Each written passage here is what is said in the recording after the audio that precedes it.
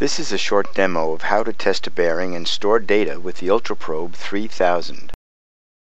First, locate the test point. Touch the test point at a 90-degree angle. If the sound is too loud, bring it into range until a decibel is present and the sound is clear.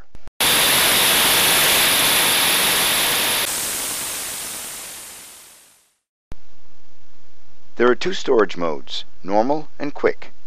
Normal requires 3 clicks of the sensitivity dial. Quick, only 1. Normal allows you to review test data or change the location before storing. Quick provides a fast run-through of your route. Here's quick with 1 click. Here's normal with 3 clicks. After the record is stored, continue testing.